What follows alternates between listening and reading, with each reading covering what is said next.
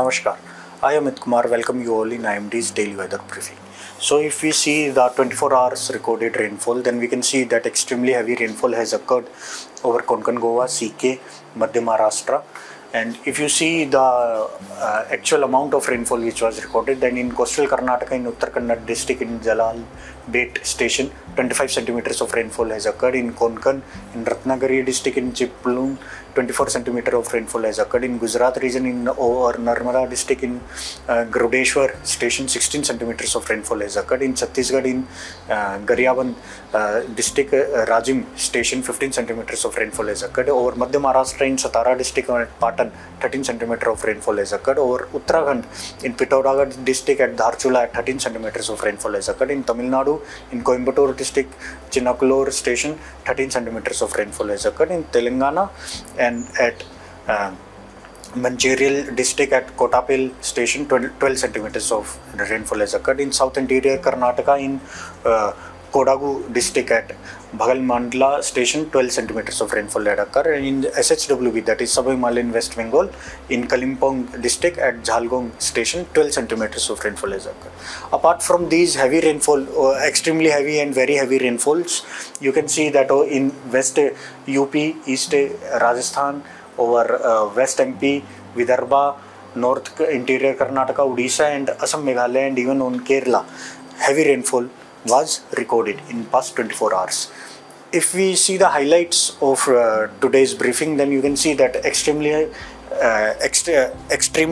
isolated, extremely heavy rainfall is expected over Konkan, Goa, Ghats area of Madhya Maharashtra, Gujarat, CK and SIK on 15th and 16th July and over Kerala on 15th July. And also the monsoon is likely to be very active over Peninsular India and adjoining Central India during next 4 to 5 days. If we see the location of today's monsoon trough, then it is going through the south of, it is located south of its normal position and it is going through Jaisalmer, Kota, then Guna, Damo, Pendra Road, Sambalpur, Puri, and then it is going towards the low pressure area which is located over northwest Bay of Bengal. So if you see the today's synoptic systems, then there is cyclonic circulation over southwest Pakistan, then there is a WD at 72 degree east and 32 degree north, and there is a shear zone at 20 degree north, and then there is a east offshore trough from south Gujarat to north Kerala. Also a fresh low pressure area is likely to form over west central and adjoining northwest Bay around 19th of July. So under the influence of these systems, now we will see what will be the rainfall distributions and warning for next 5 days. So if we talk about day 1, then you can see that over whole peninsular India except Tamil Nadu, you can see that over most places rainfall will continue on day 1. And if you see the warnings, then you can see that over Gujarat regions or Konkan and Goa, Madhya Maharashtra, CK, SIK and Kerala, extremely heavy rainfall warning is issued for day 1 and red color warning is issued. Over remaining parts of peninsular India except Rayalaseema, very heavy rainfall warning is issued and orange color warning is issued. Or Saurashtra Kutch also on day 1, orange color warning for very heavy rainfall is issued. Or northeast India, heavy rainfall with yellow color alert is issued. Now if you see on day 2, then you can see that this Western Ghat belt and our central India will get rainfall at most places. And in terms of warning, you can see the whole Gujarat state is given a red color warning of extremely heavy rainfall on day 2, that is on 16th July. Then Konkan, Goa, CK, SIK and Madhya Maharashtra are also issued with red color warning with extremely heavy rainfall. Remaining parts of central India and peninsular India are given yellow color alert with heavy rainfall activity.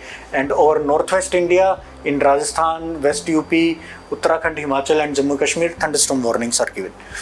If you talk about day 3, then you can see that the rainfall belt is shifting northward, and now some parts of northwest India also, including East Rajasthan, UP, Punjab, then Himalayan regions of Himachal and Uttarakhand also will be getting rainfall activity on day 3, that is 17th of July. If you see the warnings, then you can see that whole Western Ghats is given a orange color warning of very heavy rainfall.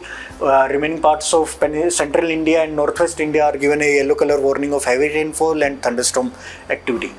Then if you see day 4 forecast, then you can see that it is extended further to the north, and now whole Rajasthan, Haryana, Punjab, Himachal, Uttarakhand and West UP will also get fairly widespread rainfall. That is, many places in these subdivisions will get rainfall on day 4, that is 18th of July. In terms of warning, you can see that Konkan, Goa, CK, Kerala, SIK, Madhya Maharashtra, Telangana and our CAP, these will be getting very heavy rainfall, and orange alert is issued for them. Orange alert is also issued for East Rajasthan and Uttarakhand, where very heavy rainfall is expected on day 4, that is 18th of July. Remaining parts of northwest India and central India will be under thunderstorm activity and heavy rainfall activity.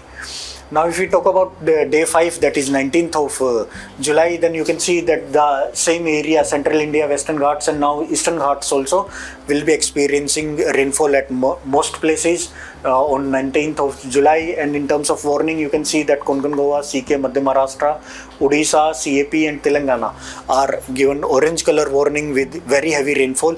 Remaining parts of central India are under heavy rainfall warning and yellow alert with isolated thunderstorm activity also. So we request you all to kindly join us on our social media platforms, that is Facebook, YouTube and Twitter. Also, you are requested to visit our website, that is mosam.imd.gov.in, where you will be updated with latest warnings and forecasts which we are issuing continuously. Namaskar.